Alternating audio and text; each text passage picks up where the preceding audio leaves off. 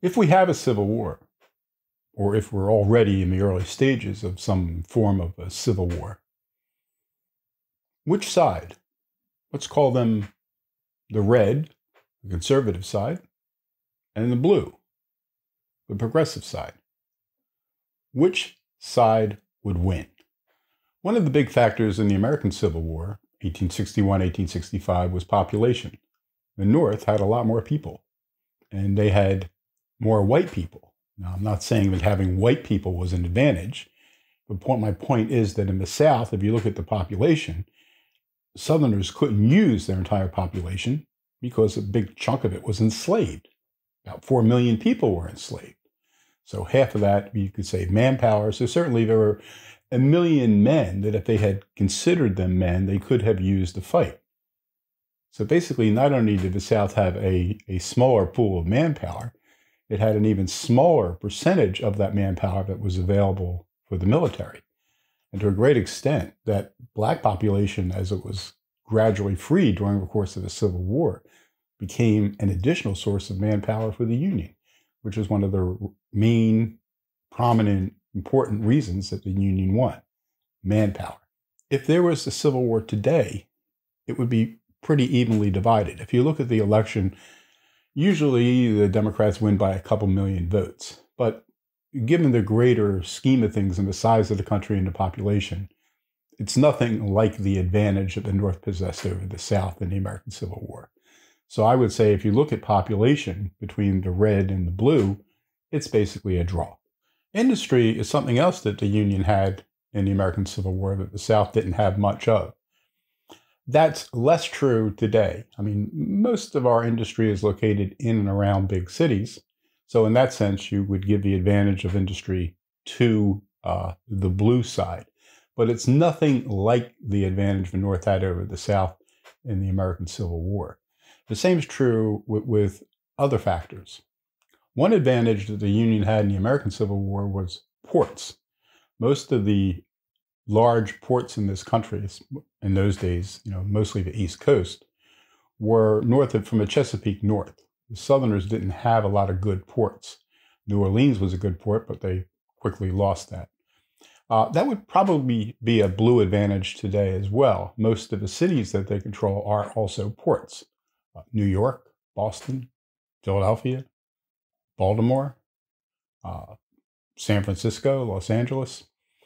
I'm not sure about San Diego. That would be a tougher one for them to get a hold of.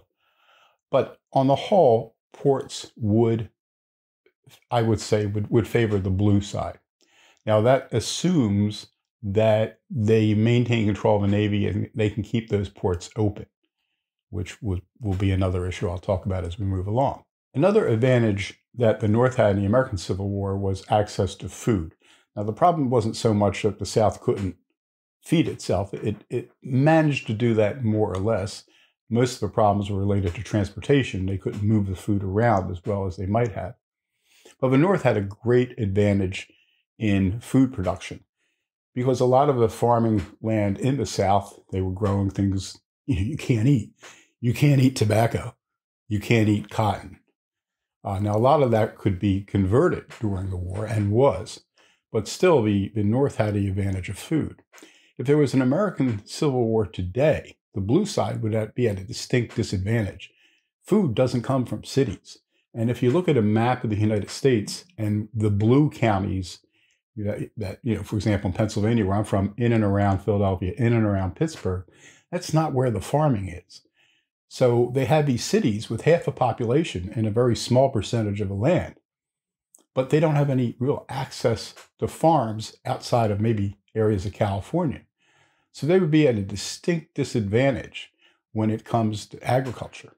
Another grave disadvantage for the blue side would be energy. You don't produce energy in cities, you consume it. Most of the energy production in this country is in areas that would be controlled by the red side, by the conservatives. Texas, Oklahoma, the oil fields. Even the areas of Pennsylvania where they're fracking are mostly in counties that are red. And this is pretty true of most of the country. So if there was a civil war, these blue cities while they would have industry and they would have, huge amounts, huge percentages of the American population, would not have access to food and would not have access to energy. Now, if they could get this into their ports, that's fine. If somebody's willing to provide them with the food, sell them the food, or give them the food, or whatever. But they would be at a distinct disadvantage with regard, especially to food and energy, in the event of a full-scale civil war. Another area where the blue side would be at a disadvantage would be armed people. John Shai wrote of the American Revolution that the Americans were people numerous and armed. That's true today, but most of those people who are armed aren't, progressives. Now, there's a lot of interesting statistics about gun ownership that are spun one way or the other. It's a country of 350 million people. There are at least 300 million legal guns in the country, probably more because people have been buying guns the last few months. I'm not quite sure how many more, but probably millions more. And then there are all the illegal guns that are floating around the country. There are a lot of people who don't have unregistered weapons. Now, people will tell you, well, that's deceptive because basically these 300 million guns that are owned in this country are owned by 100 million people. So it looks like there's less than a third of the population that's actually armed. And if you look at it that way, it doesn't look as decisive an advantage. But you have to understand, when you're talking about weapons and ownership, you're not talking about individual people. There aren't 350 million individual people living in the United States all by themselves. We live in households, and there are between 135 and 140 million households. We'll have a better idea after they do the new census. It could be a little higher than 140, but somewhere in that range. The figures I usually see are 135, 137, something like that, which means there are, on average, 2 guns per household. And I think that that's the more telling statistic. I mean, I can remember where I used to live in North Carolina. I mean, I had a neighbor of 5 people in that household. They probably had about 3 guns per person. So if you look at armed households as a percentage of a population, if there's 100 million households with weapons, 100 million households armed out of 135 million or 140 million households, what you're really looking at is somewhere around, 2/3 of the population by households is armed. And if I just think back, in an anecdotal matter to where I used to live, I lived in a college town in North Carolina. I mean, of my progressive friends, some of them may have owned guns. If they did, I didn't know about it. If I looked at my neighbors who weren't in university positions, weren't related to the university, worked on their own, and who were generally much more conservative, these people were armed to the teeth. They all were armed. They all had guns. They all hunted. They all did all those things. So if there was, it's a conflict in my little neighborhood where I used to live, I'm sorry, the progressives are dead. And I think that that's true pretty much across the country. So I would give the advantage there to the red side. They're going to have the advantage of an armed population. Another thing that's important and interesting to consider is, what about various trained, organized armed forces in this country? Let's start with the police departments. Police, sheriffs, county sheriffs, state police at those levels. Somewhere 800 to 900,000 people. Now, they're all armed. So the question is, which way would the police forces go if there was a civil war? Now, I'm not saying that, every cop's going to go one way or the other. Obviously, they'll split. But, what would you think? What has the progressive side been doing with police forces over the last several years, going back to the Obama administration? Attacking them. They're racists. They're untrained. They're uneducated. They need to be defunded. So, if you're in law enforcement and there's a break between, the red and the blue, which way are you going to go? you going to go with the blue side, which says you shouldn't be there, who wants to get rid of you, wants to disestablish you? Or do you go to the red side? Now, again, I'm not saying that, all police forces, all security officers armed are going to go over would go over to the red side in the event of a civil war. But I'm saying, I think, they'll probably get a good proportion of them. Remember, a lot of these police forces outside the cities are in counties that are red. Another consideration, National Guard units. Which way do they go? They're controlled by the states. Who controls most of the states? The Republicans. So most of the states are red. Most of the governors are red. Slight advantage there for the red side. Obviously, other states, the National Guard you would expect would be manned mostly by people from those blue areas, and that they would remain loyal to the blue areas. So it's probably it would be a split with the National Guard, but I think on the whole, it probably will give a slight advantage to the red side in the event of a full-blown civil war. What about the American military? It's a really tough one. I mean, if you look back at the American Civil War, the Navy, for the most part, remained loyal to the Union. There were some losses of individuals, but all the ships remained with the Federal Navy. There were a couple that had to be burned because they just couldn't get them out in Virginia, which were captured by the Confederates. But I don't know, I could be wrong, but I don't think there was a single U.S. flagged official Navy vessel where the officers and crew went with the Confederacy. I mean, the officers and members who wanted to go left and went to the Confederacy, and they helped man what little Confederate Navy they built up. But on the whole, the Navy remained loyal. I don't know what would happen this time. So in a sense, in the last Civil War, the Navy was an advantage for the North. I don't know what would happen, because part of the problem is, for all the armed forces, is who volunteers? We have a volunteer military. Remember, in the American Civil War, we had a volunteer military. And the Army, for example, there's a high percentage, not among the officers, but among the enlisted men, of immigrants, the Irish, the Germans, the others who had come over. They stay loyal because they were from the North, because the vast bulk of the immigrants who came to this country went north. Now, they went north for two reasons, because that's where the big ports were. That was the main reason. So they got dumped off in American ports, and then they moved along the railroads, which were also mostly in the North, and as they moved west. Also, if you're an immigrant and you want to go somewhere in the United States and you're an unskilled person who doesn't speak English, so you're going to go face a rough start. Do you want to do it in the North, or do you want to do it in the South, where your competition is slave labor?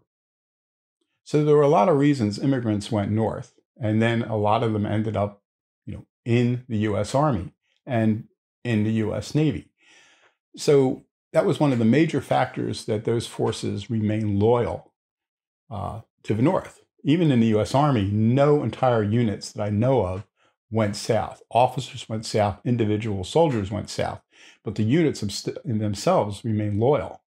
Today, if you look at who makes up the American military, they're disproportionately from red areas in this country, especially the South and somewhat the Midwest. It's a volunteer force. Who volunteers? Who's more likely to volunteer, say, for officer candidate school? A guy from Georgia Tech, or somebody who went to MIT? A woman who went to Harvard, or a woman who went to Texas Tech? And it's the same is true with enlistments. I mean, most of the people who enlist tend to be toward the red side. It doesn't mean there aren't any Democrats in the military. Of course there are. There are people who think just like other progressives in the military. But if you consider where the military was in 1861, with so many people being immigrants who were in the North, it's almost the inverse today, where many of the people, if you have a crew of a ship or a unit, probably a disproportionate number of the people in that unit come from some sort of red state or a red county, at least. That's going to be true. So which way is the military going to go? I don't know. I really, who knows? But if you look at how it broke the last time and the reasons why it broke the way it did, you could almost apply those same reasons to the military this time and say a lot of it's going to break red. Not all of it. I'm not saying, everybody's going to fight for the red side. But I think, the North would be, or I shouldn't say the North, the blue side, the coastal enclave side, would be at a distinct disadvantage with manpower. And also, not only that, they don't have the same percentage of veterans in their population that they could call upon to fight, or officers and things like that, where you had, in the South, you had all these West Pointers who had come from the various states. And the states in those days were pretty much balanced between North and South. So because you have appointments, you have roughly 50-50, because there were roughly, the slave and free states were pretty evenly divided. That's not true today. So who knows? But if anything, if it's either going to be equal or more likely an advantage of some degree for the red side. Another disadvantage that I think the blue side would have is that this war would start off in a very different way. When the American Civil War started, the sides were contiguous within each group. You have the southern states were lumped together. They all shared common borders. They all formed a whole. And the same was true of the North. In many civil wars that start out, they don't start out that way. They end up that way. The one side will take this area, the other side takes the other area, and eventually they look, you can color them in on a map. This is the red side and this is the blue side, and they're here, and there's a border here, and this is where they do their fighting. That would likely happen eventually in a civil war here. But the problem that the blue side has is they're in these enclaves in the Northeast, a few spots in the Midwest. And, you can look at a map and you can see they're surrounded, these blue spots, which have half the population of the country, a little slightly more than half, are surrounded by these red areas. And it would be a real struggle for them because they're initially going to be besieged. They're going to be like the British in Boston. I mean, the British had the best army on the North American continent when the American Revolution broke out. There they were in Boston, but they were surrounded by all these militia units that came in, and eventually they were besieged and forced to retreat up to Halifax. General Howe had to get them out, and Boston fell. And the same thing would be happening to these blue urban areas. They would be surrounded by militia units, former police, state police, sheriffs, National Guard units, perhaps, military units that went over to the other side. And in the early stage of any kind of civil war, these blue little islands are going to have to find a way to connect to one another. I mean, it's easy enough in the, along the California coast and in the area, say, from Washington, D.C. up to Boston. That wouldn't be that difficult. They're almost a natural conurbation where they run one into the other. But the ones in the Midwest are going to be at a real disadvantage, or cities like Atlanta, surrounded in a sea of red, or Austin in the middle of Texas, and Houston. I mean, these cities aren't likely to hold out very long, considering they won't have any energy coming in. It's going to get cut off, and they won't have any food. And, in the case of inland cities, Austin, lesser extent Houston, I mean, they're really going to have a difficult time supplying themselves. They've got all these people. That's an advantage. But all these people have to be fed. They have maybe an advantage in industry, but without energy, they can't run it. So they're going to be at a distinct disadvantage. And if there was a civil war breaking out, they eventually have to find ways to connect. The people on the East Coast have to connect with the people in the Midwest, and then ultimately with people on the West Coast if they're going to hold out and win. And that's going to be a real strain, especially if they don't control the Navy and they can't keep their ports open and get supplies in from the outside. It's fine if New York City can bring in fuel and I hope I could see a civil war going on, progressives saying, no, we don't want to use oil. We only want wind farms and solar. They're going to have a real problem getting over their intellectual baggage if they intend to hope and win, to hold out and win a civil war, because they're going to need oil. They're going to need fossil fuels. They're going to have to bring these things in, and they're going to have to bring them in by ship. And if they can't get them in by ship, if they also lose control of the naval forces, or the naval forces split and the Red forces can contest entry into the Chesapeake, into the Delaware, into the Hudson Basin, they're finished. So the geography of a civil war is a huge advantage for the red side because of the way they're positioned. If you look at a map, the red areas of the country are, for the most part, contiguous. It's the blue areas that are these little islands that are holding out here and there. And they would be at a distinct disadvantage. Whereas in the first Civil War, the federal side was itself contiguous and much larger. It was this big blue area that surrounded the red area, which was the South. So again, if you look at geography, again, I'd give the advantage to the red side. Overall, then, I would say that if it came to it, God forbid if it does, but if we get to that point where we have a full-scale civil war, the advantages will lie with the red team, the conservatives, the Republicans, if you want to look at it that way. Now, that doesn't mean they're destined to win. I don't even think in the Civil War, when I teach the Civil War in my course, I say that the North had a lot of advantages, but that didn't guarantee victory. Nothing guarantees victory except winning victories. Who thought the Americans could beat the British in 1776? Who thought the Vietnamese could defeat the United States in Indochina? But they did. Strange things happen, especially in civil wars. You look at the Russian Civil War and how it began, you had a similar situation where these red cities were controlled by these white areas, the conservative areas. The problem, though, there is the whole country was on its back because of the Great War. They had lost control of the army, which went over to the Reds. They had lost control of the railroads, which were in the hands of the Reds through the Unions. So that even though the Reds were at all these disadvantages geographically, you could say, they had the advantage of communications, and they had the Navy was on their side. They controlled the railroads. They had the unions. And to the extent that army units were still loyal to anybody, they were loyal to them for the most part. That's why they were able to connect Petrograd and Moscow, and then to the other cities, and eventually work their way and ultimately secure the entire country. It's going to be a much harder job if we had a civil war here for the blues to be able to pull that off.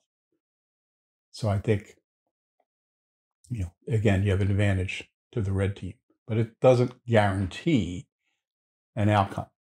A lot will depend on leadership. Who's leading the blue team? Who's leading the red team? You can imagine if you could have had somebody with the leadership abilities of Abraham Lincoln leading the Confederacy, and the leadership incapacity of Jefferson Davis leading the Union, I'm convinced the South would have won the Civil War. They would have done it, because a lot of it depended on leadership. The South had one great general, Robert E. Lee, but they had a lot of idiots who were just terrible commanders.